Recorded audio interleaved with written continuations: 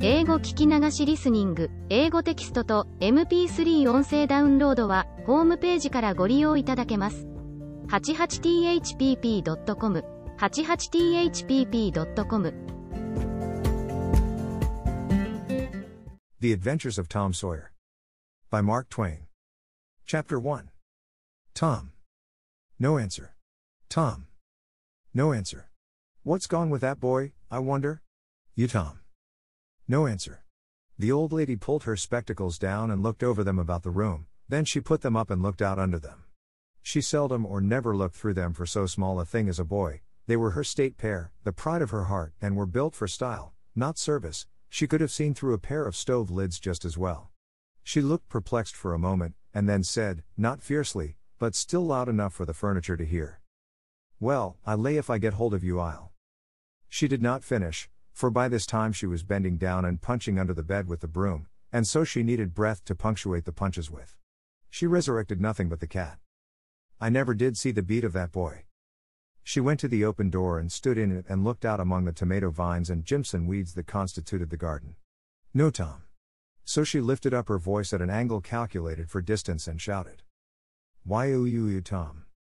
There was a slight noise behind her and she turned just in time to seize a small boy by the slack of his roundabout and arrest his flight. There. I might a thought of that closet. What you been doing in there? Nothing. Nothing. Look at your hands. And look at your mouth. What is that truck? I don't know, Aunt. Well, I know. It's jam, that's what it is. 40 times I've said if you didn't let that jam alone I'd skin you. Hand me that switch. The switch hovered in the air, the peril was desperate. My. Look behind you, Aunt. The old lady whirled round, and snatched her skirts out of danger. The lad fled on the instant, scrambled up the high board fence, and disappeared over it. His Aunt Polly stood surprised a moment, and then broke into a gentle laugh. Hang the boy, can't I never learn anything?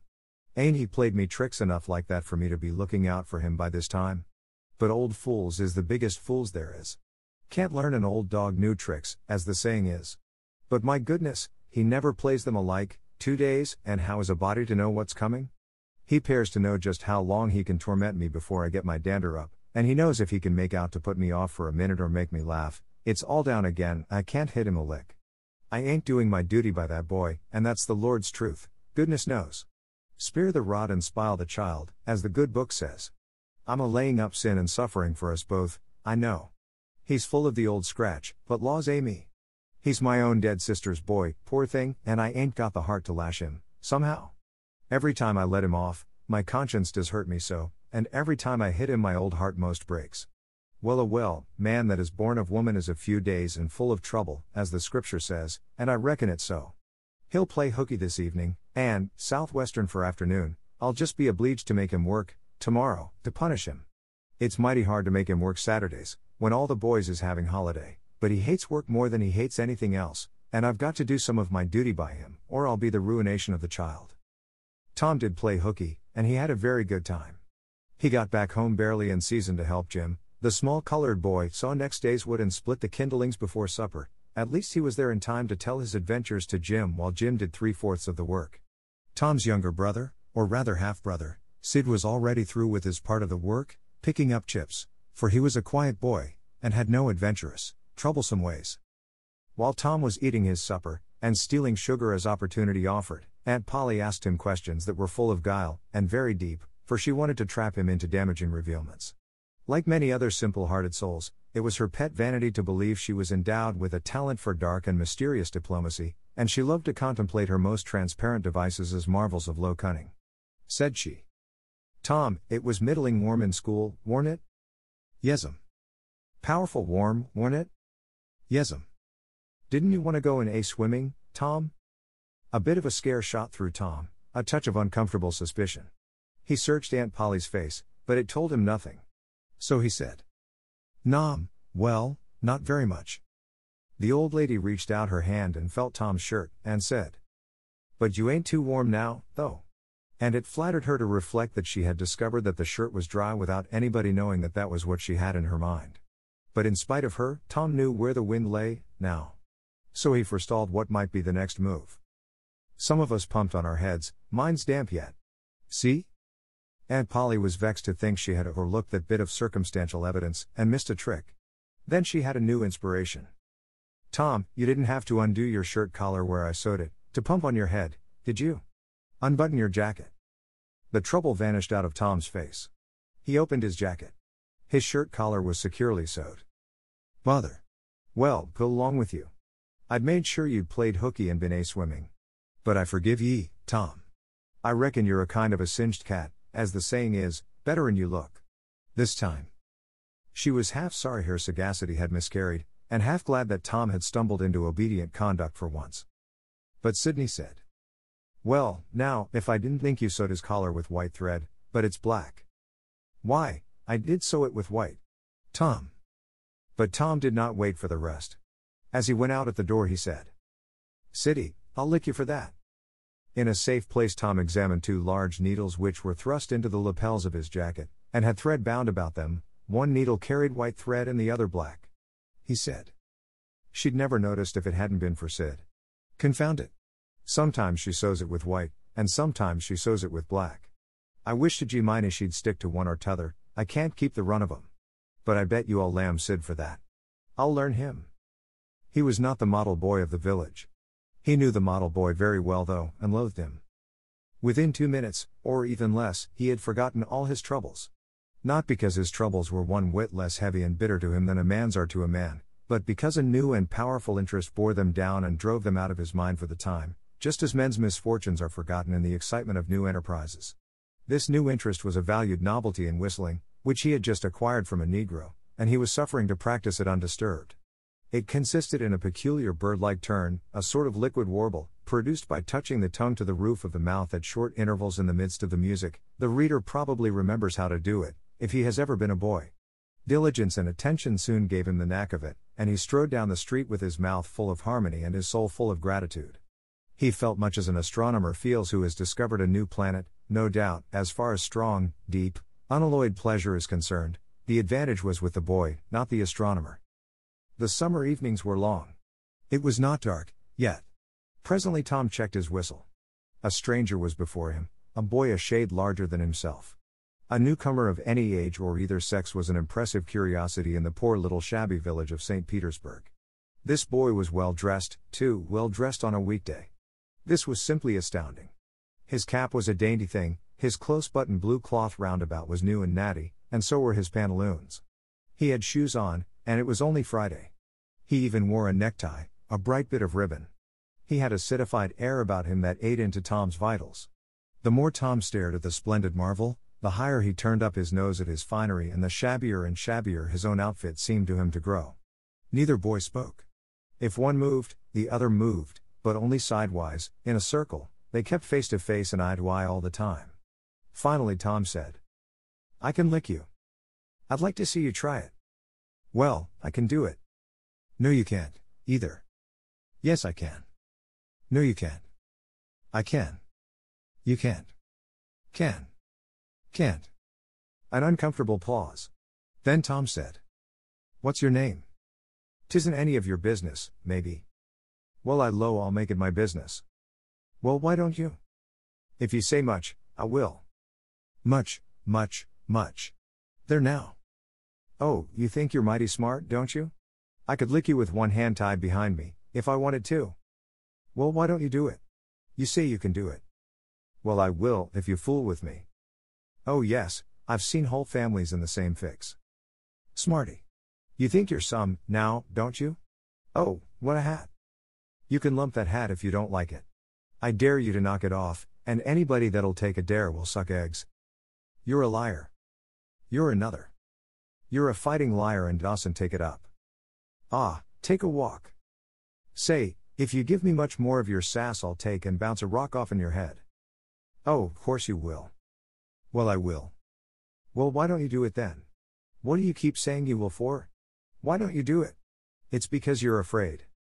I ain't afraid. You are. I ain't. You are. Another pause, and more eyeing and sidling around each other. Presently they were shoulder to shoulder. Tom said, Get away from here. Go away yourself. I won't. I won't either. So they stood, each with a foot placed at an angle as a brace, and both shoving with might and main, and glowering at each other with hate. But neither could get an advantage. After struggling till both were hot and flushed, each relaxed his strain with watchful caution, and Tom said, "You're a coward and a pup. I'll tell my big brother on you, and he can thrash you with his little finger, and I'll make him do it, too. What do I care for your big brother? I've got a brother that's bigger than he is, and what's more, he can throw him over that fence, too." Both brothers were imaginary. "That's a lie. You're saying so, don't make it so." Tom drew a line in the dust with his big toe, and said, "I dare you to step over that, and I'll lick you till you can't stand up. Anybody that'll take a dare will steal sheep." The new boy stepped over promptly, and said, "Now you said you'd do it, now let's see you do it. Don't you crowd me now, you better look out." "Well, you said you'd do it, why don't you do it?" "By jingo. For 2 cents I will do it." The new boy took 2 broad coppers out of his pocket and held them out with derision. Tom struck them to the ground. In an instant both boys were rolling and tumbling in the dirt, gripped together like cats, and for the space of a minute they tugged and tore at each other's hair and clothes, punched and scratched each other's nose, and covered themselves with dust and glory. Presently the confusion took form, and through the fog of battle Tom appeared, seated astride the new boy and pounding him with his fists. "Holler 'nuff," said he. The boy only struggled to free himself. He was crying, mainly from rage. "Holler 'nuff." And the pounding went on. At last the stranger got out a smothered "nuff." And Tom led him up and said, "Now that'll learn you. Better look out who you're fooling with next time." The new boy went off brushing the dust from his clothes, sobbing, snuffling, and occasionally looking back and shaking his head and threatening what he would do to Tom the next time he caught him out. To which Tom responded with jeers, and started off in high feather, and as soon as his back was turned the new boy snatched up a stone, threw it and hit him between the shoulders and then turned tail and ran like an antelope. Tom chased the traitor home, and thus found out where he lived. He then held a position at the gate for some time, daring the enemy to come outside, but the enemy only made faces at him through the window and declined. At last the enemy's mother appeared, and called Tom a bad, vicious, vulgar child, and ordered him away. So he went away, but he said he loathed to lay for that boy. He got home pretty late that night, and when he climbed cautiously in at the window, he uncovered an ambuscade, in the person of his aunt, and when she saw the state his clothes were in, her resolution to turn his Saturday holiday into captivity at hard labor became adamantine in its firmness. Chapter 2. Saturday morning was come, and all the summer world was bright and fresh, and brimming with life. There was a song in every heart, and if the heart was young the music issued at the lips.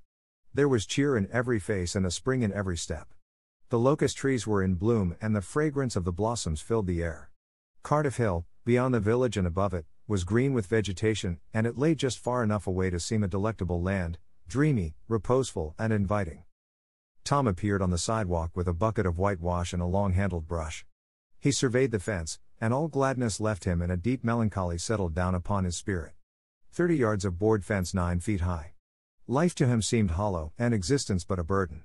Sighing, he dipped his brush and passed it along the topmost plank, repeated the operation, did it again, compared the insignificant whitewashed streak with the far-reaching continent of unwhitewashed fence, and sat down on a tree box discouraged.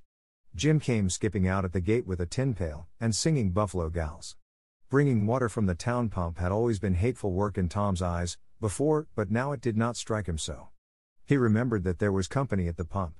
White, mulatto, and Negro boys and girls were always there waiting their turns, resting, trading playthings, quarreling, fighting, skylarking. And he remembered that although the pump was only 150 yards off, Jim never got back with a bucket of water under an hour, and even then somebody generally had to go after him. Tom said, "Say, Jim, I'll fetch the water if you'll whitewash some." Jim shook his head and said, "Can't, Mars Tom. Ol' missus, she told me I got to go and get dis water and not stop foolin' round wid anybody. She say she 'spect Mars Tom gwine to ax me to whitewash, and so she told me go long and tend to my own business. She lowed she'd tend to de whitewashin'." "Oh, never you mind what she said, Jim. That's the way she always talks. Gimme the bucket, I won't be gone only a minute. She won't ever know." "Oh, I dawsn't, Mars Tom. Ol' missus she'd taken tar to head off in me. 'Deed she would. She never licks anybody, whacks 'em over the head with her thimble, and who cares for that, I'd like to know. She talks awful, but talk don't hurt, anyways it don't if she don't cry. Jim, I'll give you a marvel. I'll give you a white alley." Jim began to waver. White alley, Jim. And it's a bully taw. My. That's a mighty gay marvel, I tell you. But Mars Tom I's powerful fraid ol' missus. And besides, if you will I'll show you my sore toe. Jim was only human, this attraction was too much for him. He put down his pail, took the white alley, and bent over the toe with absorbing interest while the bandage was being unwound.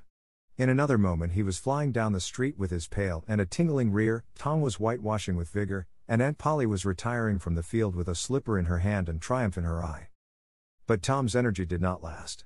He began to think of the fun he had planned for this day, and his sorrows multiplied.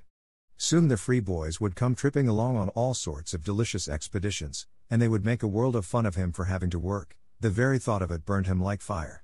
He got out his worldly wealth and examined it, bits of toys, marbles, and trash, enough to buy an exchange of work, maybe, but not half enough to buy so much as half an hour of pure freedom. So he returned his straitened means to his pocket, and gave up the idea of trying to buy the boys. At this dark and hopeless moment an inspiration burst upon him. Nothing less than a great, magnificent inspiration. He took up his brush and went tranquilly to work. Ben Rogers hove in sight presently, the very boy, of all boys, whose ridicule he had been dreading. Ben's gait was the hop, skip and jump, proof enough that his heart was light and his anticipations high. He was eating an apple, and giving a long melodious whoop, at intervals, followed by a deep-toned ding-dong-dong, for he was personating a steamboat. As he drew near, he slackened speed, took the middle of the street, leaned far over to starboard and rounded to ponderously and with laborious pomp and circumstance, for he was personating the big Missouri, and considered himself to be drawing 9 feet of water. He was boat and captain and engine bells combined, so he had to imagine himself standing on his own hurricane deck giving the orders and executing them. "Stop her, sir." Ting-a-ling-ling. The headway ran almost out, and he drew up slowly toward the sidewalk. "Ship up to back." Ting-a-ling-ling. His arms straightened and stiffened down his sides. "Set her back on the starboard." Ting-a-ling-ling. "Chow. Chow wow. Chow." His right hand, meantime, describing stately circles, for it was representing a 40-foot wheel. "Let her go back on the larboard." Ting-a-ling-ling. "Chow chow chow." The left hand began to describe circles. "Stop the starboard." Ting-a-ling-ling. "Stop the larboard." "Come ahead on the starboard." "Stop her." "Let your outside turn over slow." Ting-a-ling-ling. "Chow ow ow." "Get out that headline." "Lively now." "Come, out with your spring line, what are you about there?" "Take a turn round that stump with the bite of it." "Stand by that stage, now, let her go." "Done with the engines, sir." Ting-a-ling-ling. SHT. SHT. SHT. Trying the gauge cocks. Tom went on whitewashing, paid no attention to the steamboat. Ben stared a moment and then said, "Hi-ye. You're up a stump, ain't you?" No answer. Tom surveyed his last touch with the eye of an artist, then he gave his brush another gentle sweep and surveyed the result, as before. Ben ranged up alongside of him. Tom's mouth watered for the apple, but he stuck to his work. Ben said, "Hello, old chap, you got to work, hey?" Tom wheeled suddenly and said, "Why, it's you, Ben. I weren't noticing. Say, I'm going in swimming, I am. Don't you wish you could? But of course you'd druther work, wouldn't you? Course you would." Tom contemplated the boy a bit, and said, "What do you call work? Why, ain't that work?" Tom resumed his whitewashing, and answered carelessly, "Well, maybe it is, and maybe it ain't. All I know, is, it suits Tom Sawyer." "Oh come, now, you don't mean to let on that you like it?" The brush continued to move. "Like it? Well, I don't see why I oughtn't to like it. Does a boy get a chance to whitewash a fence every day?" That put the thing in a new light. Ben stopped nibbling his apple. Tom swept his brush daintily back and forth, stepped back to note the effect, added a touch here and there, criticized the effect again, Ben watching every move and getting more and more interested, more and more absorbed. Presently he said, "Say, Tom, let me whitewash a little." Tom considered, was about to consent, but he altered his mind. No, I reckon it wouldn't hardly do, Ben. You see, Aunt Polly's awful particular about this fence, right here on the street, you know, but if it was the back fence I wouldn't mind and she wouldn't. Yes, she's awful particular about this fence, it's got to be done very careful, I reckon there ain't one boy in 1,000, maybe 2,000, that can do it the way it's got to be done." "No, is that so?" Oh come, now, lemme just try. Only just a little, I'd let you, if you was me, Tom. Then, I'd like to, honest Injun, but Aunt Polly, well, Jim wanted to do it, but she wouldn't let him. Sid wanted to do it, and she wouldn't let Sid. Now don't you see how I'm fixed? If you was to tackle this fence and anything was to happen to it. Oh, shucks, I'll be just as careful. Now lemme try. Say, I'll give you the core of my apple. Well, here, no, Ben, now don't. I'm afeard. I'll give you all of it. Tom gave up the brush with reluctance in his face, but alacrity in his heart. And while the late steamer Big Missouri worked and sweated in the sun, the retired artist sat on a barrel in the shade close by, dangled his legs, munched his apple, and planned the slaughter of more innocents. There was no lack of material, boys happened along every little while, they came to jeer, but remained to whitewash. By the time Ben was fagged out, Tom had traded the next chance to Billy Fisher for a kite, in good repair, and when he played out, Johnny Miller bought in for a dead rat and a string to swing it with, and so on, hour after hour. And when the middle of the afternoon came, from being a poor poverty-stricken boy in the morning, Tom was literally rolling in wealth. He had, besides the things before mentioned, 12 marbles, part of a Jew's harp, a piece of blue bottle glass to look through, a spool cannon, a key that wouldn't unlock anything, a fragment of chalk, a glass stopper of a decanter, a tin soldier, a couple of tadpoles, 6 firecrackers, a kitten with only one eye, a brass doorknob, a dog collar, but no dog, the handle of a knife, 4 pieces of orange peel, and a dilapidated old window sash. He had had a nice, good, idle time all the while, plenty of company, and the fence had 3 coats of whitewash on it. If he hadn't run out of whitewash, he would have bankrupted every boy in the village. Tom said to himself that it was not such a hollow world, after all. He had discovered a great law of human action, without knowing it, namely, that in order to make a man or a boy covet a thing, it is only necessary to make the thing difficult to attain. If he had been a great and wise philosopher, like the writer of this book, he would now have comprehended that work consists of whatever a body is obliged to do, and that play consists of whatever a body is not obliged to do. And this would help him to understand why constructing artificial flowers or performing on a treadmill is work, while rolling 10 pins or climbing Mont Blanc is only amusement. There are wealthy gentlemen in England who drive 4-horse passenger coaches 20 or 30 miles on a daily line, in the summer, because the privilege costs them considerable money, but if they were offered wages for the service, that would turn it into work and then they would resign. The boy mused a while over the substantial change which had taken place in his worldly circumstances, and then wended toward headquarters to report. Chapter 3. Tom presented himself before Aunt Polly, who was sitting by an open window in a pleasant rearward apartment, which was bedroom, breakfast room, dining room, and library, combined. The balmy summer air, the restful quiet, the odor of the flowers, and the drowsing murmur of the bees had had their effect, and she was nodding over her knitting, for she had no company but the cat, and it was asleep in her lap. Her spectacles were propped up on her gray head for safety. She had thought that of course Tom had deserted long ago, and she wondered at seeing him place himself in her power again in this intrepid way. He said, "Mayn't I go and play now, Aunt?" "What, already? How much have you done?" "It's all done, Aunt." "Tom, don't lie to me, I can't bear it." "I ain't, Aunt, it is all done." Aunt Polly placed small trust in such evidence.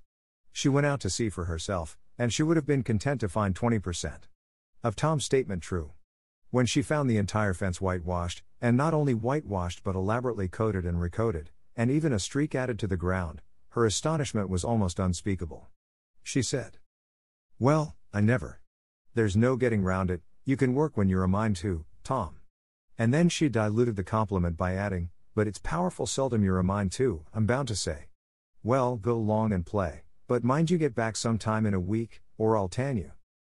She was so overcome by the splendor of his achievement that she took him into the closet and selected a choice apple and delivered it to him, along with an improving lecture upon the added value and flavor a treat took to itself when it came without sin through virtuous effort. And while she closed with a happy scriptural flourish, he hooked a donut.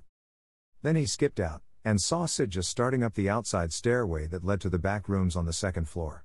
Clouds were handy and the air was full of them in a twinkling. They raged around Sid like a hailstorm, and before Aunt Polly could collect her surprised faculties and sally to the rescue, 6 or 7 clods had taken personal effect, and Tom was over the fence and gone. There was a gate, but as a general thing he was too crowded for time to make use of it. His soul was at peace, now that he had settled with Sid for calling attention to his black thread and getting him into trouble. Tom skirted the block, and came round into a muddy alley that led by the back of his aunt's cow stable. He presently got safely beyond the reach of capture and punishment, and hastened toward the public square of the village, where 2 military companies of boys had met for conflict, according to previous appointment. Tom was general of one of these armies, Joe Harper, a bosom friend, general of the other. These 2 great commanders did not condescend to fight in person, that being better suited to the still smaller fry, but sat together on an eminence and conducted the field operations by orders delivered through aide-de-camp. Tom's army won a great victory, after a long and hard-fought battle. Then the dead were counted, prisoners exchanged, the terms of the next disagreement agreed upon, and the day for the necessary battle appointed, after which the armies fell into line and marched away, and Tom turned homeward alone. As he was passing by the house where Jeff Thatcher lived, he saw a new girl in the garden, a lovely little blue-eyed creature with yellow hair plaited into 2 long tails, white summer frock and embroidered pantalettes. The fresh-crowned hero fell without firing a shot. A certain Amy Lawrence vanished out of his heart and left not even a memory of herself behind. He had thought he loved her to distraction, he had regarded his passion as adoration, and behold it was only a poor little evanescent partiality. He had been months winning her, she had confessed hardly a week ago, he had been the happiest and the proudest boy in the world only 7 short days, and here in one instant of time she had gone out of his heart like a casual stranger whose visit is done.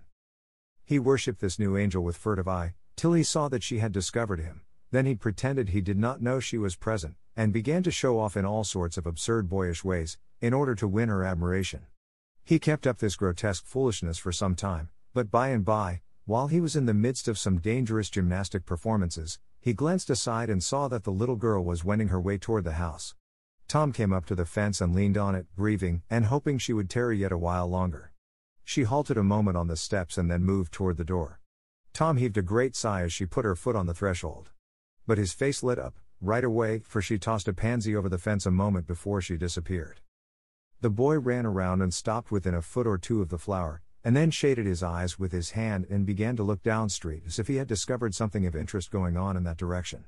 Presently he picked up a straw and began trying to balance it on his nose, with his head tilted far back, and as he moved from side to side, in his efforts, he edged nearer and nearer toward the pansy. Finally his bare foot rested upon it, his pliant toes closed upon it, and he hopped away with the treasure and disappeared round the corner. But only for a minute, only while he could button the flower inside his jacket, next his heart, or next his stomach, possibly, for he was not much posted in anatomy, and not hypercritical, anyway. He returned, now, and hung about the fence till nightfall, showing off, as before, but the girl never exhibited herself again, though Tom comforted himself a little with the hope that she had been near some window, meantime, and been aware of his attentions. Finally he strode home reluctantly, with his poor head full of visions. All through supper his spirits were so high that his aunt wondered what had got into the child. He took a good scolding about clotting Sid, and did not seem to mind it in the least. He tried to steal sugar under his aunt's very nose, and got his knuckles rapped for it. He said, "Aunt, you don't whack Sid when he takes it." "Well, Sid, don't torment a body the way you do. You'd be always into that sugar if I weren't watching you." Presently she stepped into the kitchen, and Sid, happy in his immunity, reached for the sugar bowl, a sort of glorying over Tom which was well nigh unbearable. But Sid's fingers slipped and the bowl dropped and broke. Tom was in ecstasies. In such ecstasies that he even controlled his tongue and was silent. He said to himself that he would not speak a word, even when his aunt came in, but would sit perfectly still till she asked who did the mischief, and then he would tell, and there would be nothing so good in the world as to see that pet model catch it. He was so brimful of exultation that he could hardly hold himself when the old lady came back and stood above the wreck discharging lightnings of wrath from over her spectacles. He said to himself, "Now it's coming." And the next instant he was sprawling on the floor. The potent palm was uplifted to strike again when Tom cried out, "Hold on, now, what are you belting me for?" Sid broke it. Aunt Polly paused, perplexed, and Tom looked for healing pity. But when she got her tongue again, she only said, "Umph. Well, you didn't get a lick amiss, I reckon. You been into some other audacious mischief when I wasn't around, like enough." Then her conscience reproached her, and she yearned to say something kind and loving, but she judged that this would be construed into a confession that she had been in the wrong, and discipline forbade that. So she kept silence, and went about her affairs with a troubled heart. Tom sulked in a corner and exalted his woes. He knew that in her heart his aunt was on her knees to him, and he was morosely gratified by the consciousness of it. He would hang out no signals, he would take notice of none. He knew that a yearning glance fell upon him, now and then, through a film of tears, but he refused recognition of it.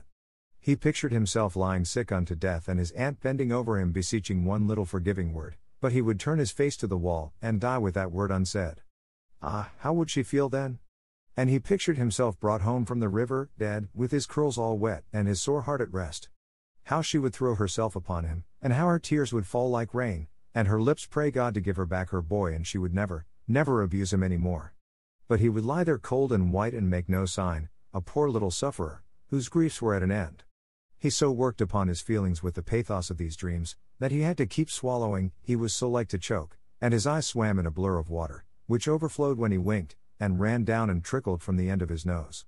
And such a luxury to him was this petting of his sorrows, that he could not bear to have any worldly cheeriness or any grating delight intrude upon it, it was too sacred for such contact, and so, presently, when his cousin Mary danced in, all alive with the joy of seeing home again after an age-long visit of 1 week to the country, he got up and moved in clouds and darkness out at one door as she brought song and sunshine in at the other.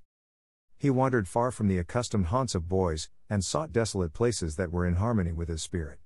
A log raft in the river invited him, and he seated himself on its outer edge and contemplated the dreary vastness of the stream, wishing, the while, that he could only be drowned, all at once and unconsciously, without undergoing the uncomfortable routine devised by nature. Then he thought of his flower. He got it out, rumpled and wilted, and it mightily increased his dismal felicity.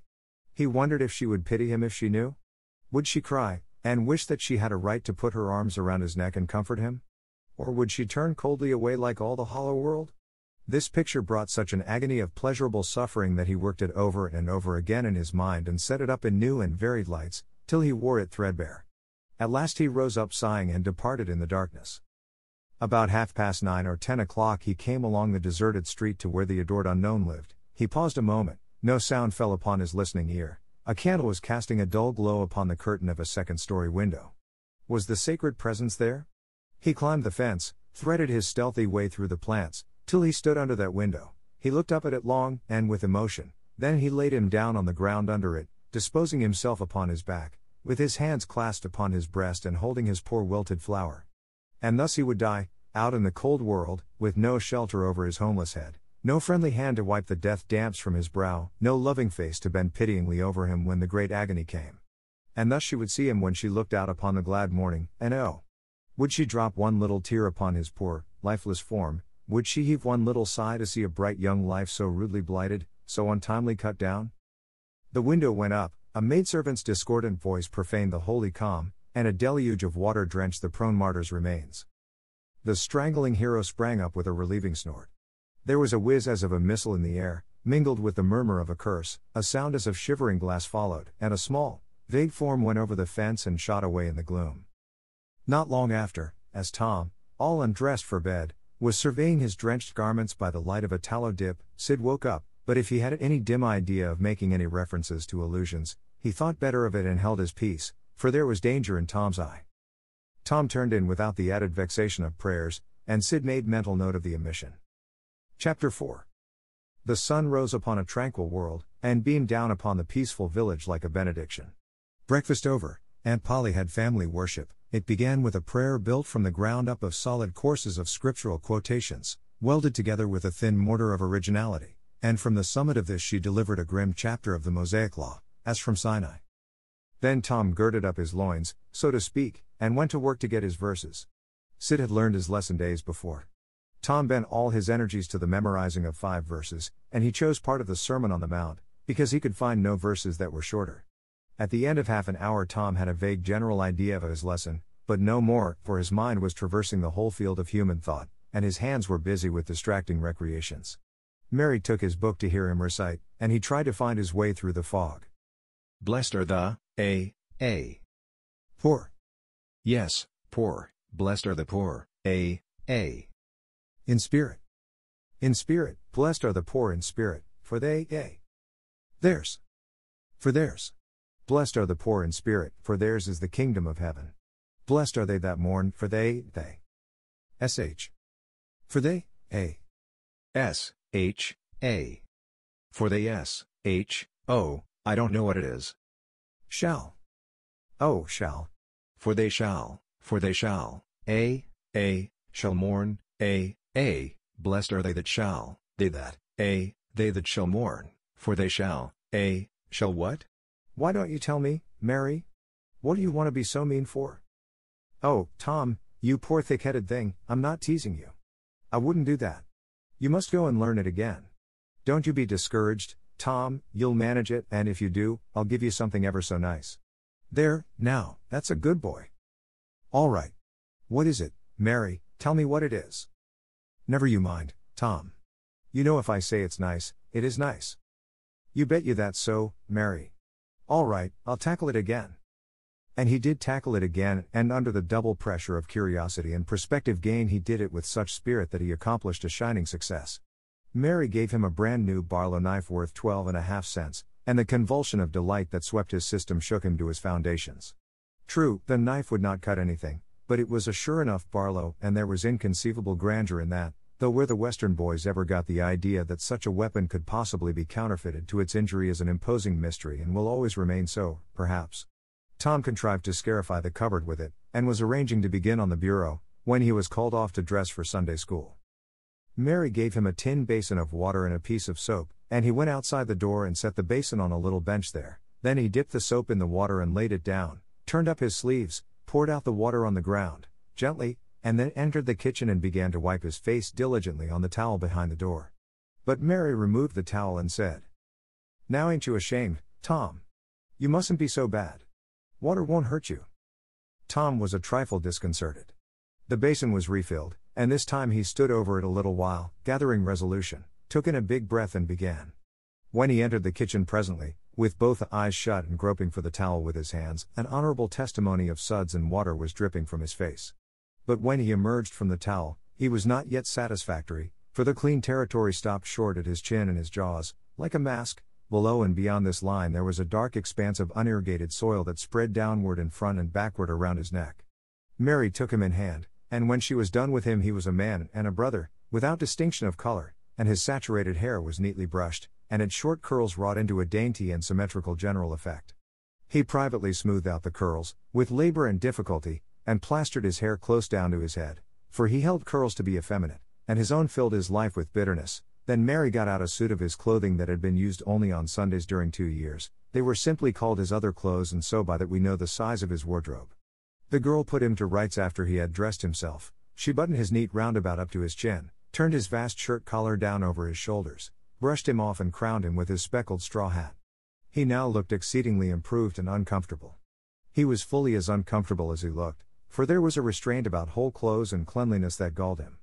He hoped that Mary would forget his shoes, but the hope was blighted. She coated them thoroughly with tallow, as was the custom, and brought them out. He lost his temper and said he was always being made to do everything he didn't want to do. But Mary said, persuasively, "Please, Tom, that's a good boy." So he got into the shoes snarling.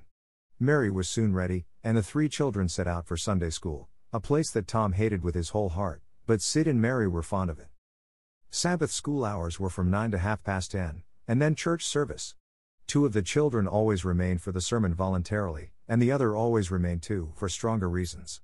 The church's high-backed, uncushioned pews would seat about 300 persons. The edifice was but a small, plain affair, with a sort of pine board tree box on top of it for a steeple.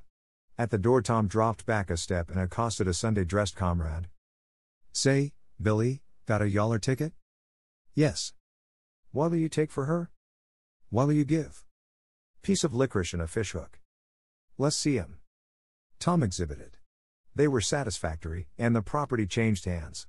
Then Tom traded a couple of white alleys for 3 red tickets, and some small trifle or other for a couple of blue ones. He waylaid other boys as they came, and went on buying tickets of various colors 10 or 15 minutes longer. He entered the church, now, with a swarm of clean and noisy boys and girls, proceeded to his seat and started a quarrel with the first boy that came handy. The teacher, a grave, elderly man, interfered, then turned his back a moment and Tom pulled a boy's hair in the next bench, and was absorbed in his book when the boy turned around, stuck a pin in another boy, presently, in order to hear him say ouch, and got a new reprimand from his teacher. Tom's whole class were of a pattern, restless, noisy, and troublesome. When they came to recite their lessons, not one of them knew his verses perfectly, but had to be prompted all along.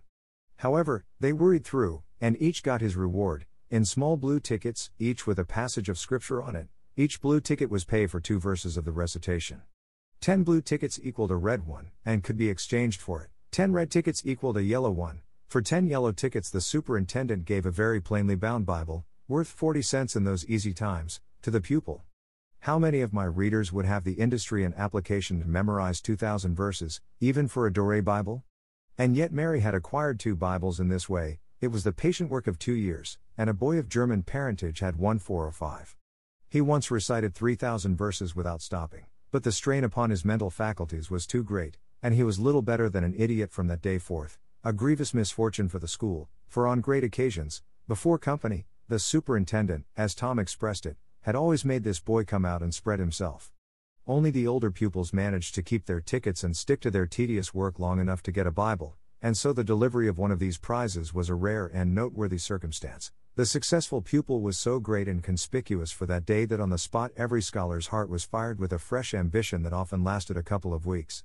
It is possible that Tom's mental stomach had never really hungered for one of those prizes, but unquestionably his entire being had for many a day longed for the glory and the éclat that came with it. In due course the superintendent stood up in front of the pulpit, with a closed hymn book in his hand and his forefinger inserted between its leaves, and commanded attention.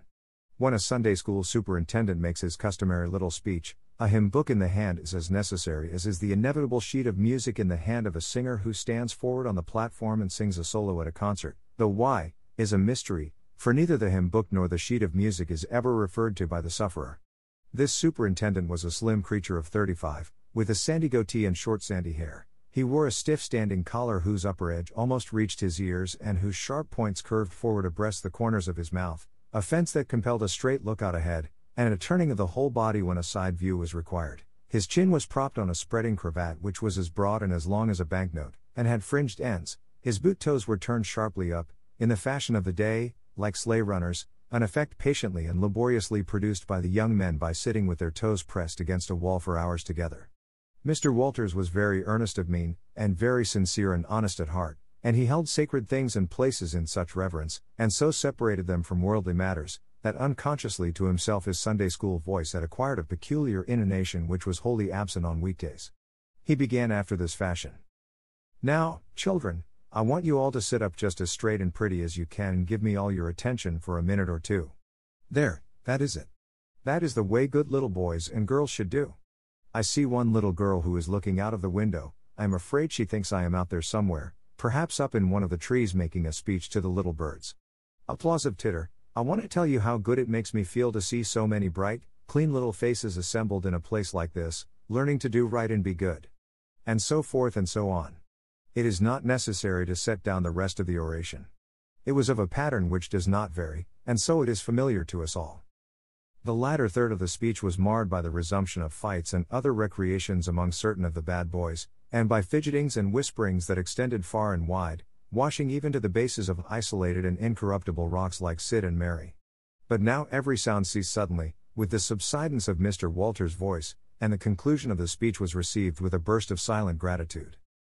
A good part of the whispering had been occasioned by an event which was more or less rare, the entrance of visitors, Lawyer Thatcher, accompanied by a very feeble and aged man, a fine, portly, middle-aged gentleman with iron-gray hair, and a dignified lady who was doubtless the latter's wife. The lady was leading a child.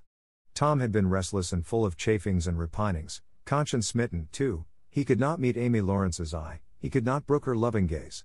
But when he saw the small newcomer his soul was all ablaze with bliss in a moment. The next moment he was showing off with all his might, cuffing boys, pulling hair, making faces, in a word, using every art that seemed likely to fascinate a girl and win her applause. His exultation had but one alloy, the memory of his humiliation in this angel's garden, and that record in sand was fast washing out, under the waves of happiness that were sweeping over it now. The visitors were given the highest seat of honor, and as soon as Mr. Walters' speech was finished, he introduced them to the school. The middle-aged man turned out to be a prodigious personage, no less a one than the county judge, altogether the most august creation these children had ever looked upon, and they wondered what kind of material he was made of, and they half wanted to hear him roar, and were half afraid he might, too. He was from Constantinople, 12 miles away, so he had traveled, and seen the world. These very eyes had looked upon the county courthouse, which was said to have a tin roof. The awe which these reflections inspired was attested by the impressive silence and the ranks of staring eyes. This was the great Judge Thatcher, brother of their own lawyer. Jeff Thatcher immediately went forward, to be familiar with the great man and be envied by the school. It would have been music to his soul to hear the whisperings. "Look at him, Jim. He's a-going up there. Say, look. He's a-going to shake hands with him, he is shaking hands with him. By jings, don't you wish you was Jeff?" Mr. Walters fell to showing off, with all sorts of official bustlings and activities, giving orders, delivering judgments, discharging directions here, there, everywhere that he could find a target. The librarian showed off running hither and thither with his arms full of books and making a deal of the splutter and fuss that insect authority delights in. The young lady teachers showed off bending sweetly over pupils that were lately being boxed, lifting pretty warning fingers at bad little boys and patting good ones lovingly.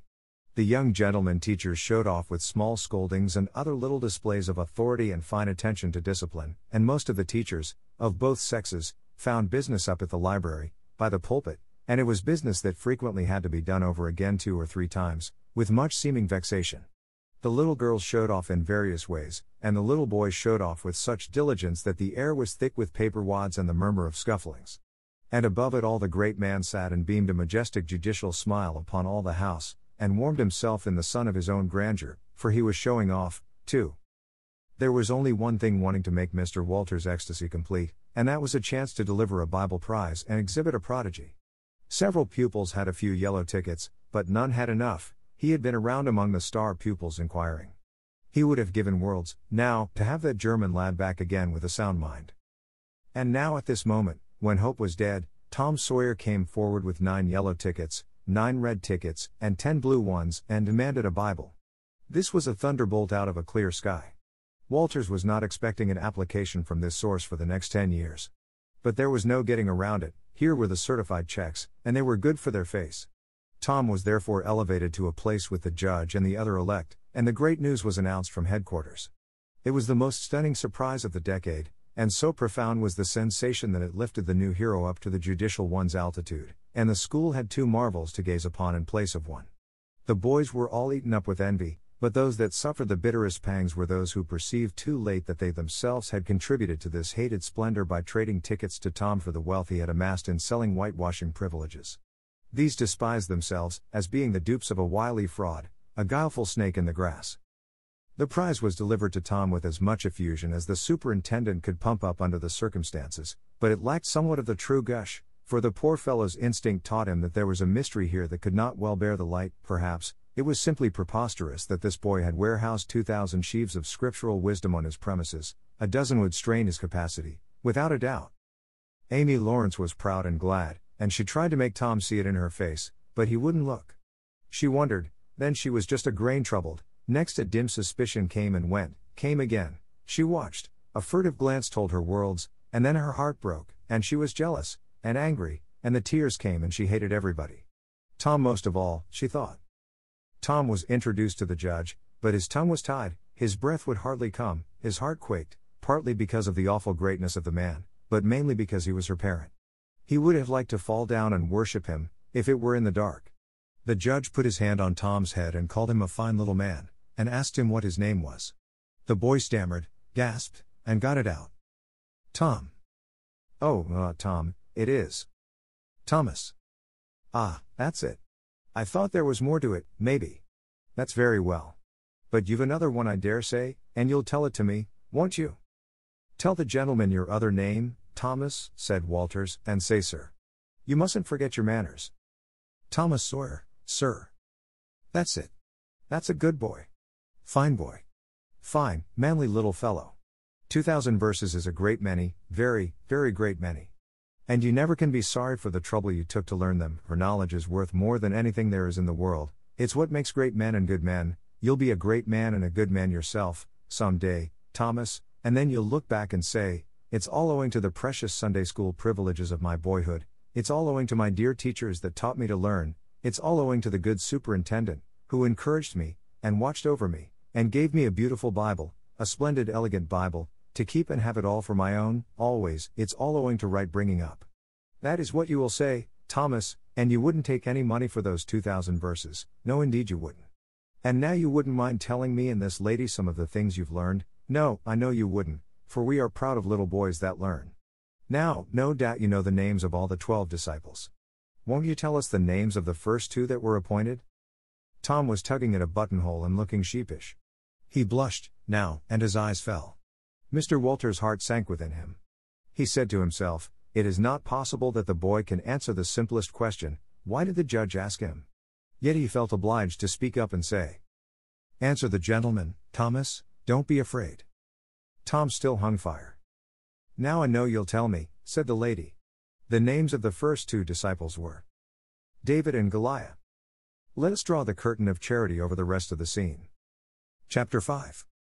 About 10:30 the cracked bell of the small church began to ring, and presently the people began to gather for the morning sermon.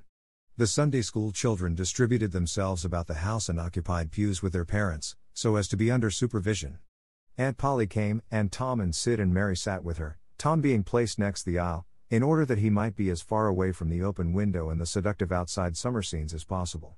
The crowd filed up the aisles, the aged and needy postmaster, who had seen better days, the mayor and his wife, for they had a mayor there, among other unnecessaries, the justice of the peace, the widow Douglas, fair, smart, and 40, a generous, good-hearted soul and well-to-do, her hill mansion the only palace in the town, and the most hospitable and much the most lavish in the matter of festivities that St. Petersburg could boast, the bent and venerable Major and Mrs. Ward, Lawyer Riverson, the new notable from a distance, next the belle of the village, followed by a troop of lawn-clad and ribbon-decked young heartbreakers, then all the young clerks in town in a body, for they had stood in the vestibule sucking their cane heads, a circling wall of oiled and simpering admirers, till the last girl had run their gauntlet, and last of all came the model boy, Willie Mufferson, taking his heedful care of his mother as if she were cut glass.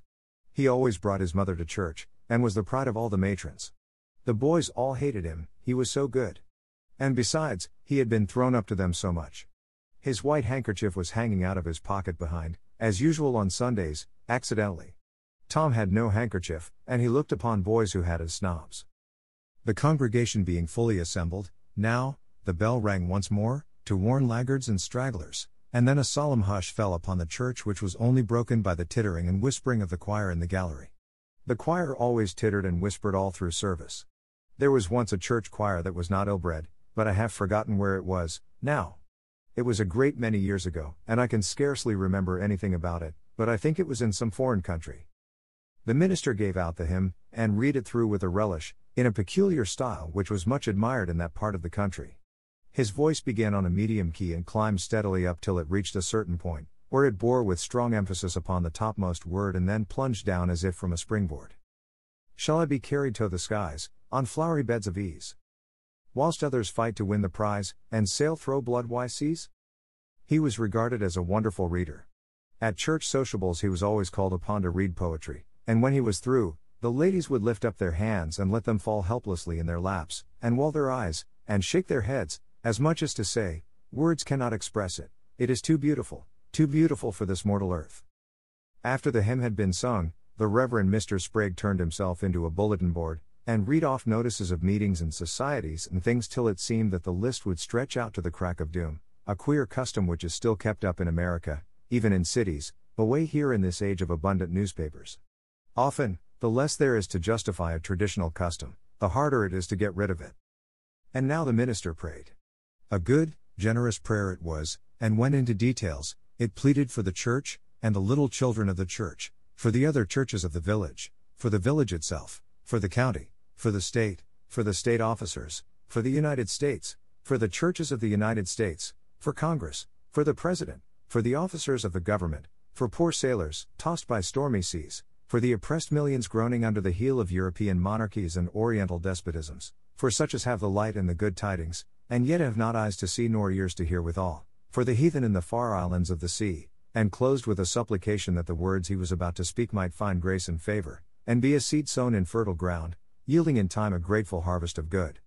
Amen. There was a rustling of dresses, and the standing congregation sat down. The boy whose history this book relates did not enjoy the prayer, he only endured it, if he even did that much. He was restive all through it, he kept tally of the details of the prayer, unconsciously, for he was not listening, but he knew the ground of old, and the clergyman's regular route over it, and when a little trifle of new matter was interlarded, his ear detected it and his whole nature resented it. He considered additions unfair and scoundrelly. In the midst of the prayer, a fly had lit on the back of the pew in front of him and tortured his spirit by calmly rubbing its hands together, embracing its head with its arms, and polishing it so vigorously that it seemed to almost part company with the body, and a slender thread of a neck was exposed to view, scraping its wings with its hind legs and smoothing them to its body as if they had been coattails, going through its whole toilet as tranquilly as if it knew it was perfectly safe. As indeed it was, for as sorely as Tom's hands itched to grab for it, they did not dare. He believed his soul would be instantly destroyed if he did such a thing while the prayer was going on. But with the closing sentence his hand began to curve and steal forward, and the instant the amen was out the fly was a prisoner of war. His aunt detected the act and made him let it go. The minister gave out his text and droned along monotonously through an argument that was so prosy that many a head by and by began to nod, and yet it was an argument that dealt in limitless fire and brimstone and thinned the predestined elect down to a company so small as to be hardly worth the saving. Tom counted the pages of the sermon. After church he always knew how many pages there had been, but he seldom knew anything else about the discourse. However, this time he was really interested for a little while. The minister made a grand and moving picture of the assembling together of the world's hosts at the millennium, when the lion and the lamb should lie down together and a little child should lead them. But the pathos, the lesson, the moral of the great spectacle were lost upon the boy. He only thought of the conspicuousness of the principal character before the onlooking nations. His face lit with the thought, and he said to himself that he wished he could be that child, if it was a tame lion. Now he lapsed into suffering again, as the dry argument was resumed. Presently he bethought him of a treasure he had and got it out. It was a large black beetle with formidable jaws, a pinch bug, he called it. It was in a percussion cap box. The first thing the beetle did was to take him by the finger. A natural fillip followed. The beetle went floundering into the aisle and lit on its back, and the hurt finger went into the boy's mouth. The beetle lay there working its helpless legs, unable to turn over. Tom eyed it, and longed for it, but it was safe out of his reach. Other people uninterested in the sermon found relief in the beetle, and they eyed it too. Presently a vagrant poodle dog came idling along, sad at heart, lazy with the summer softness and the quiet, weary of captivity, sighing for change. He spied the beetle, the drooping tail lifted and wagged. He surveyed the prize, walked around it, smelt at it from a safe distance, walked around it again, grew bolder, and took a closer smell, then lifted his lip and made a gingerly snatch at it, just missing it, made another and another, began to enjoy the diversion, subsided to his stomach with the beetle between his paws, and continued his experiments, grew weary at last, and then indifferent and absent-minded. His head nodded, and little by little his chin descended and touched the enemy, who seized it. There was a sharp yelp, a flirt of the poodle's head, and the beetle fell a couple of yards away, and lit on its back once more. The neighboring spectators shook with a gentle inward joy, several faces went behind fans and handkerchiefs, and Tom was entirely happy. The dog looked foolish, and probably felt so, but there was resentment in his heart, too, and a craving for revenge. So he went to the beetle and began a wary attack on it again, jumping at it from every point of a circle, lighting with his forepaws within an inch of the creature, making even closer snatches at it with his teeth, and jerking his head till his ears flapped again.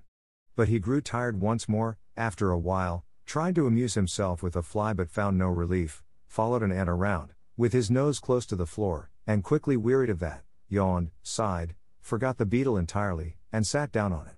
Then there was a wild yelp of agony and the poodle went sailing up the aisle. The yelps continued, and so did the dog. He crossed the house in front of the altar. He flew down the other aisle. He crossed before the doors. He clambered up the homestretch. His anguish grew with his progress, till presently he was but a woolly comet moving in its orbit with the gleam and the speed of light. At last the frantic sufferer sheered from its course, and sprang into its master's lap. He flung it out of the window, and the voice of distress quickly thinned away and died in the distance. By this time the whole church was red-faced and suffocating with suppressed laughter, and the sermon had come to a dead standstill. The discourse was resumed presently, but it went lame and halting, all possibility of impressiveness being at an end, for even the gravest sentiments were constantly being received with a smothered burst of unholy mirth, under cover of some remote pew-back, as if the poor parson had said a rarely facetious thing. It was a genuine relief to the whole congregation when the ordeal was over and the benediction pronounced. Tom Sawyer went home quite cheerful, thinking to himself that there was some satisfaction about divine service when there was a bit of variety in it. He had but one marring thought: he was willing that the dog should play with his pinchbug, but he did not think it was upright in him to carry it off. Chapter 6. Monday morning found Tom Sawyer miserable. Monday morning always found him so, because it began another week's slow suffering in school. He generally began that day with wishing he had had no intervening holiday. It made the going into captivity and fetters again so much more odious. Tom lay thinking. Presently it occurred to him that he wished he was sick, then he could stay home from school. Here was a vague possibility. He canvassed his system. No ailment was found, and he investigated again. This time he thought he could detect colicky symptoms, and he began to encourage them with considerable hope. But they soon grew feeble and presently died wholly away. He reflected further. Suddenly he discovered something. One of his upper front teeth was loose. This was lucky. He was about to begin to groan, as a starter, as he called it, when it occurred to him that if he came into court with that argument, his aunt would pull it out, and that would hurt. So he thought he would hold the tooth in reserve for the present, and seek further. Nothing offered for some little time, and then he remembered hearing the doctor tell about a certain thing that laid up a patient for 2 or 3 weeks and threatened to make him lose a finger. So the boy eagerly drew his sore toe from under the sheet and held it up for inspection. But now he did not know the necessary symptoms. However, it seemed well worthwhile to chance it, so he fell to groaning with considerable spirit. But Sid slept on unconscious. Tom groaned louder, and fancied that he began to feel pain in the toe. No result from Sid. Tom was panting with his exertions by this time. He took a rest and then swelled himself up and fetched a succession of admirable groans. Sid snored on. Tom was aggravated. He said, "Sid, Sid," and shook him. This course worked well, and Tom began to groan again. Sid yawned, stretched, then brought himself up on his elbow with a snort, and began to stare at Tom. Tom went on groaning. Sid said, "Tom. Say, Tom." No response. "Here, Tom. Tom. What is the matter, Tom?" And he shook him and looked in his face anxiously. Tom moaned out, "Oh, don't, Sid. Don't joggle me." "Why, what's the matter, Tom?" "I must call Auntie." "No, never mind. It'll be over by and by, maybe. Don't call anybody." "But I must. Don't groan so, Tom, it's awful. How long you been this way?" "Hours." "Ouch. Oh, don't stir so, Sid, you'll kill me." "Tom, why didn't you wake me sooner?" "Oh, Tom, don't. It makes my flesh crawl to hear you." "Tom, what is the matter?" "I forgive you everything, Sid. Groan, everything you've ever done to me. When I'm gone." "Oh, Tom, you ain't dying, are you?" "Don't, Tom, oh, don't." "Maybe." "I forgive everybody, Sid. Groan, tell him so, Sid. And Sid, you give my window sash and my cat with one eye to that new girl that's come to town, and tell her." But Sid had snatched his clothes and gone. Tom was suffering in reality, now, so handsomely was his imagination working, and so his groans had gathered quite a genuine tone. Sid flew downstairs and said, "Oh, Aunt Polly, come. Tom's dying." "Dying?" "Yes'm. Don't wait, come quick." "Rubbage. I don't believe it." But she fled upstairs, nevertheless, with Sid and Mary at her heels. And her face grew white, too, and her lip trembled. When she reached the bedside she gasped out, "You, Tom. Tom, what's the matter with you?" "Oh, Auntie, I'm..." "What's the matter with you? What is the matter with you, child?" "Oh, Auntie, my sore toe's mortified." The old lady sank down into a chair and laughed a little, then cried a little, then did both together. This restored her and she said, "Tom, what a turn you did give me. Now you shut up that nonsense and climb out of this."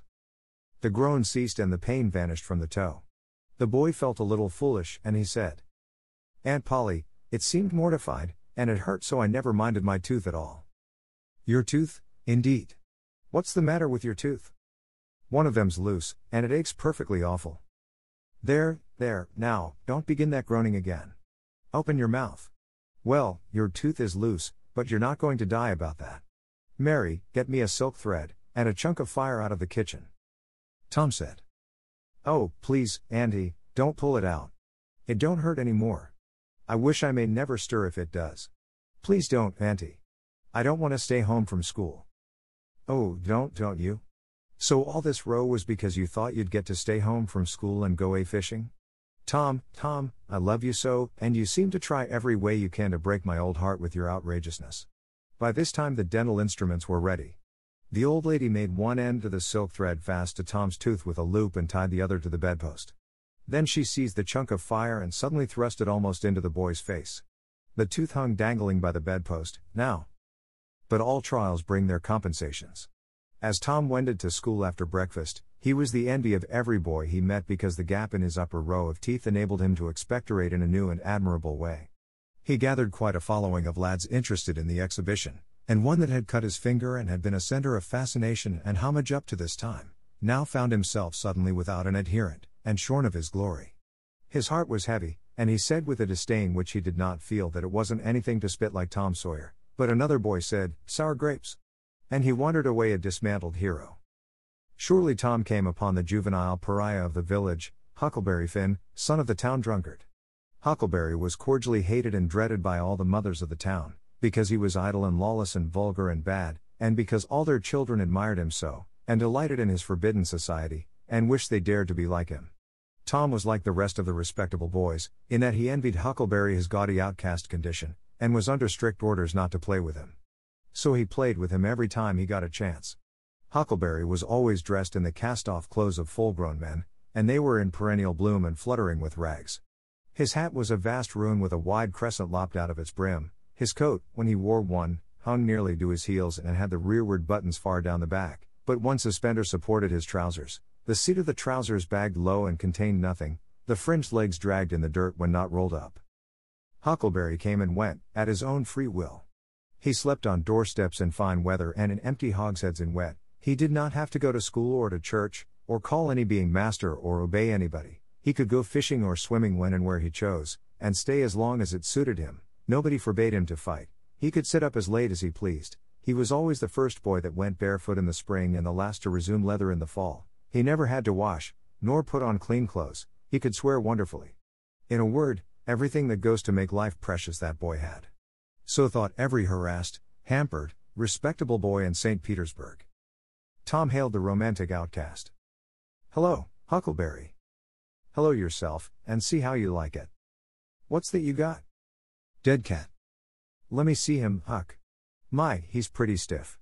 Where'd you get him?" "Bought him off a boy." "What did you give?"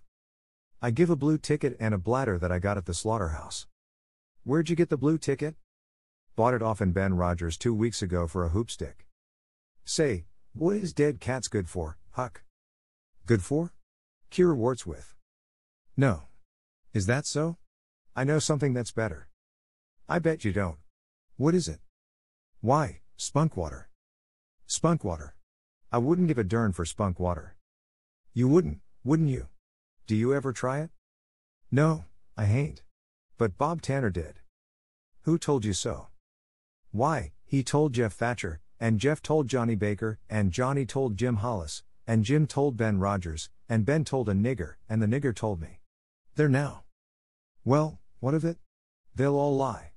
Leastways all but the nigger. I don't know him. But I never see a nigger that wouldn't lie." "Shucks. Now you tell me how Bob Tanner done it, Huck." "Why, he took and dipped his hand in a rotten stump where the rainwater was." "In the daytime?"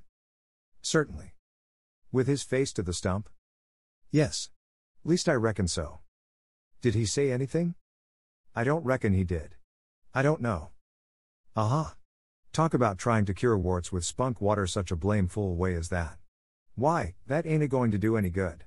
You got to go all by yourself, to the middle of the woods, where you know there's a spunk water stump, and just as it's midnight you back up against the stump and jam your hand in and say, 'Barleycorn, Injun meal shorts, spunk water, swallow these warts.' And then walk away quick, 11 steps, with your eyes shut, and then turn around 3 times and walk home without speaking to anybody. Because if you speak the charm's busted." "Well, that sounds like a good way, but that ain't the way Bob Tanner done." "No, sir, you can bet he didn't, because he's the wartiest boy in this town, and he wouldn't have a wart on him if he'd knowed how to work spunk water.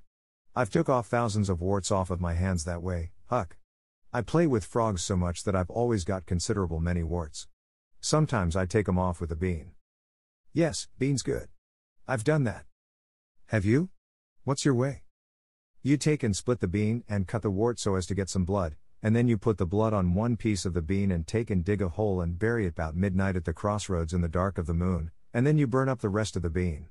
You see that piece that's got the blood on it will keep drawing and drawing, trying to fetch the other piece to it, and so that helps the blood to draw the wart, and pretty soon off she comes." "Yes, that's it, Huck, that's it. though when you're burying it if you say down bean, off wart, come no more to bother me. It's better. That's the way Joe Harper does, and he's been nearly to Coonville and most everywheres. But say, how do you cure 'em with dead cats? Why, you take your cat and go and get in the graveyard long about midnight when somebody that was wicked has been buried, and when it's midnight a devil will come, or maybe 2 or 3, but you can't see 'em, you can only hear something like the wind, or maybe hear 'em talk, and when they're taking that feller away, you heave your cat after 'em and say, devil follow corpse, cat follow devil, warts follow cat, I'm done with ye. That'll fetch any wart. Sounds right. Do you ever try it, Huck? No, but old Mother Hopkins told me. Well, I reckon it's so, then. Because they say she's a witch. Say. Why, Tom, I know she is. She witched Pap. Pap says so his own self. He come along one day, and he see she was a-witching him, so he took up a rock, and if she hadn't dodged, he'd a got her. Well, that very night he rolled off in a shed where he was a-layin' drunk, and broke his arm. Why, that's awful. How did he know she was a-witching him? Lord, Pap can tell, easy. Pap says when they keep looking at you right stiddy, they're a-witching you. Specially if they mumble. Because when they mumble they're saying the Lord's Prayer backwards. Say, Hucky, when you going to try the cat? Tonight. I reckon they'll come after old Hoss Williams tonight. But they buried him Saturday. Didn't they get him Saturday night? Why, how you talk? How could their charms work till midnight? And then it's Sunday. Devils don't slosh around much of a Sunday, I don't reckon. I never thought of that. That's so. Lemme go with you. Of course, if you ain't afeard. Afeard? 'Tain't likely. Will you meow? Yes, and you meow back, if you get a chance. Last time, you kept me a-meowing around till old Hayes went to throwing rocks at me and says darn that cat. And so I hove a brick through his window, but don't you tell. I won't. I couldn't meow that night, because Auntie was watching me, but I'll meow this time. Say, what's that? Nothing but a tick. Where'd you get him? Out in the woods. What'll you take for him? I don't know. I don't want to sell him. All right. It's a mighty small tick, anyway. Oh, anybody can run a tick down that don't belong to them. I'm satisfied with it. It's a good enough tick for me. Shog, there's ticks aplenty. I could have 1,000 of 'em if I wanted to. Well, why don't you? Because you know mighty well you can't. This is a pretty early tick, I reckon. It's the first one I've seen this year. Say, Huck, I'll give you my tooth for him. Let's see it. Tom got out a bit of paper and carefully unrolled it. Huckleberry viewed it wistfully. The temptation was very strong. At last he said, Is it genuine? Tom lifted his lip and showed the vacancy. Well, all right, said Huckleberry, it's a trade. Tom enclosed the tick in the percussion cap box that had lately been the Pinchbug's prison, and the boys separated, each feeling wealthier than before. When Tom reached the little isolated frame schoolhouse, he strode in briskly, with the manner of one who had come with all honest feet. He hung his hat on a peg and flung himself into his seat with businesslike alacrity. The master, throned on high in his great splint-bottom armchair, was dozing, lulled by the drowsy hum of study. The interruption roused him. Thomas Sawyer. Tom knew that when his name was pronounced in full, it meant trouble. Sir. Come up here. Now, sir, why are you late again, as usual? Tom was about to take refuge in a lie, when he saw 2 long tails of yellow hair hanging down a back that he recognized by the electric sympathy of love, and by that form was the only vacant place on the girls' side of the schoolhouse. He instantly said, I stopped to talk with Huckleberry Finn. The master's pulse stood still, and he stared helplessly. The buzz of study ceased. The pupils wondered if this foolhardy boy had lost his mind. The master said, You did what? Stop to talk with Huckleberry Finn. There was no mistaking the words. Thomas Sawyer, this is the most astounding confession I have ever listened to. No mere ferule will answer for this offense. Take off your jacket. The master's arm performed until it was tired and the stock of switches notably diminished. Then the order followed. Now, sir, go and sit with the girls. And let this be a warning to you. The titter that rippled around the room appeared to abash the boy, but in reality the result was caused rather more by his worshipful awe of his unknown idol and the dread pleasure that lay in his high good fortune. He sat down upon the end of the pine bench and the girl hitched herself away from him with a toss of her head. Nudges and winks and whispers traversed the room, but Tom sat still, with his arms upon the long, low desk before him, and seemed to study his book. By and by attention ceased from him, and the accustomed school murmur rose upon the dull air once more. Presently the boy began to steal furtive glances at the girl. She observed it, made a mouth at him and gave him the back of her head for the space of a minute. When she cautiously faced around again, a peach lay before her. She thrust it away. Tom gently put it back. She thrust it away again, but with less animosity. Tom patiently returned it to its place. Then she let it remain. Tom scrawled on his slate, "Please take it, I got more." The girl glanced at the words, but made no sign. Now the boy began to draw something on the slate, hiding his work with his left hand. For a time the girl refused to notice, but her human curiosity presently began to manifest itself by hardly perceptible signs. The boy worked on, apparently unconscious. The girl made a sort of noncommittal attempt to see, but the boy did not betray that he was aware of it. At last she gave in and hesitatingly whispered, "Let me see it." Tom partly uncovered a dismal caricature of a house with two gable ends to it and a corkscrew of smoke issuing from the chimney. Then the girl's interest began to fasten itself upon the work and she forgot everything else. When it was finished, she gazed a moment, then whispered, "It's nice, make a man." The artist erected a man in the front yard, that resembled a derrick. He could have stepped over the house, but the girl was not hypercritical. She was satisfied with the monster, and whispered, "It's a beautiful man, now make me coming along." Tom drew an hourglass with a full moon and straw limbs to it and armed the spreading fingers with a portentous fan. The girl said, "It's ever so nice, I wish I could draw." "It's easy," whispered Tom, "I'll learn you." "Oh, will you? When?" "At noon." "Do you go home to dinner?" "I'll stay if you will." "Good, that's a whack. What's your name?" "Becky Thatcher." "What's yours?" "Oh, no. It's Thomas Sawyer. That's the name they lick me by. I'm Tom when I'm good. You call me Tom, will you?" "Yes." Now Tom began to scrawl something on the slate, hiding the words from the girl. But she was not backward this time. She begged to see. Tom said, "Oh, it ain't anything." "Yes it is." "No it ain't." "You don't want to see." "Yes I do, indeed I do. Please let me." "You'll tell." "No I won't, deed and double deed won't." "You won't tell anybody at all? Ever, as long as you live?" "No, I won't ever tell anybody." "Now let me." "Oh, you don't want to see." "Now that you treat me so, I will see." And she put her small hand upon his and a little scuffle ensued, Tom pretending to resist in earnest but letting his hand slip by degrees till these words were revealed, "I love you." "Oh, you bad thing." And she hit his hand a smart rap, but reddened and looked pleased, nevertheless. Just at this juncture the boy felt a slow, fateful grip closing on his ear, and a steady lifting impulse. In that wise he was borne across the house and deposited in his own seat, under a peppering fire of giggles from the whole school. Then the master stood over him during a few awful moments, and finally moved away to his throne without saying a word. But although Tom's ear tingled, his heart was jubilant. As the school quieted down Tom made an honest effort to study, but the turmoil within him was too great.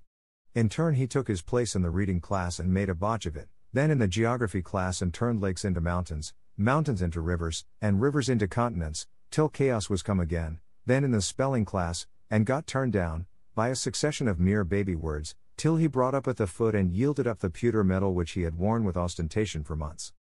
Chapter 7. The harder Tom tried to fasten his mind on his book, the more his ideas wandered. So at last, with a sigh and a yawn, he gave it up. It seemed to him that the noon recess would never come. The air was utterly dead. There was not a breath stirring. It was the sleepiest of sleepy days. The drowsing murmur of the 25 studying scholars soothed the soul like the spell that is in the murmur of bees. Away off in the flaming sunshine, Cardiff Hill lifted its soft green sides through a shimmering veil of heat, tinted with the purple of distance. A few birds floated on lazy wing high in the air. No other living thing was visible but some cows, and they were asleep. Tom's heart ached to be free, or else to have something of interest to do to pass the dreary time. His hand wandered into his pocket and his face lit up with a glow of gratitude that was prayer, though he did not know it. Then furtively the percussion cat box came out. He released the tick and put him on the long flat desk. The creature probably glowed with a gratitude that amounted to prayer, too, at this moment, but it was premature, for when he started thankfully to travel off, Tom turned him aside with a pin and made him take a new direction. Tom's bosom friend sat next him, suffering just as Tom had been, and now he was deeply and gratefully interested in this entertainment in an instant. This bosom friend was Joe Harper. The two boys were sworn friends all the week, and embattled enemies on Saturdays. Joe took a pin out of his lapel and began to assist in exercising the prisoner. The sport grew in interest momently. Soon Tom said that they were interfering with each other, and neither getting the fullest benefit of the tick. So he put Joe's slate on the desk and drew a line down the middle of it from top to bottom. "Now," said he, "as long as he is on your side you can stir him up and I'll let him alone, but if you let him get away and get on my side, you're to leave him alone as long as I can keep him from crossing over." "All right, go ahead, start him up." The tick escaped from Tom, presently, and crossed the equator. Joe harassed him a while, and then he got away and crossed back again. This change of base occurred often. While one boy was worrying the tick with absorbing interest, the other would look on with interest as strong, the two heads bowed together over the slate, and the two souls dead to all things else. At last luck seemed to settle and abide with Joe. The tick tried this, that, and the other course, and got as excited and as anxious as the boys themselves, but time and again just as he would have victory in his very grasp, so to speak, and Tom's fingers would be twitching to begin, Joe's pin would deftly head him off, and keep possession. At last Tom could stand it no longer. The temptation was too strong. So he reached out and lent a hand with his pin. Joe was angry in a moment. Said he, "Tom, you let him alone." "I only just want to stir him up a little, Joe." "No, sir, it ain't fair, you just let him alone." "Blame it, I ain't going to stir him much." "Let him alone, I tell you." "I won't." "You shall, he's on my side of the line." "Look here, Joe Harper, whose is that tick?" "I don't care whose tick he is, he's on my side of the line, and you shan't touch him." "Well, I'll just bet I will, though. He's my tick and I'll do what I blame please with him, or die." A tremendous whack came down on Tom's shoulders, and its duplicate on Joe's, and for the space of 2 minutes the dust continued to fly from the two jackets and the whole school to enjoy it. The boys had been too absorbed to notice the hush that had stolen upon the school a while before when the master came tiptoeing down the room and stood over them. He had contemplated a good part of the performance before he contributed his bit of variety to it. When school broke up at noon, Tom flew to Becky Thatcher, and whispered in her ear, "Put on your bonnet and let on you're going home, and when you get to the corner, give the rest of 'em the slip, and turn down through the lane and come back. I'll go the other way and come it over 'em the same way." So the one went off with one group of scholars, and the other with another. In a little while the two met at the bottom of the lane, and when they reached the school they had it all to themselves. Then they sat together, with a slate before them, and Tom gave Becky the pencil and held her hand in his, guiding it, and so created another surprising house. When the interest in art began to wane, the two fell to talking. Tom was swimming in bliss. He said, "Do you love rats?" "No. I hate them." "Well, I do, too, live ones. But I mean dead ones, to swing round your head with a string." "No, I don't care for rats much, anyway. What I like is chewing gum." "Oh, I should say so. I wish I had some now." "Do you?" "I've got some. I'll let you chew it a while, but you must give it back to me." That was agreeable, so they chewed it turnabout, and dangled their legs against the bench in excessive contentment. "Was you ever at a circus?" said Tom. "Yes, and my pa's going to take me again sometime, if I'm good. I've been to the circus 3 or 4 times, lots of times. Church ain't shucks to a circus. There's things going on at a circus all the time. I'm going to be a clown in a circus when I grow up." "Oh, are you? That will be nice. They're so lovely, all spotted up." "Yes, that's so. And they get slathers of money, most $1 a day, Ben Rogers says. Say, Becky, was you ever engaged?" "What's that?" "Why, engaged to be married." "No. Would you like to?" "I reckon so. I don't know. What is it like?" "Like? Why, it ain't like anything. You only just tell a boy you won't ever have anybody but him, ever ever ever, and then you kiss and that's all. Anybody can do it." "Kiss? What do you kiss for?" "Why, that, you know, is to, well, they always do that." "Everybody?" "Why, yes, everybody that's in love with each other. Do you remember what I wrote on the slate?" Yes. "What was it?" "I shan't tell you." "Shall I tell you?" Yes, but some other time." "No, now." "No, not now, tomorrow." Oh, now. Please, Becky, I'll whisper it ever so easy." Becky hesitating, Tom took silence for consent, and passed his arm about her waist and whispered the tale ever so softly, with his mouth close to her ear. And then he added, "Now you whisper it to me, just the same."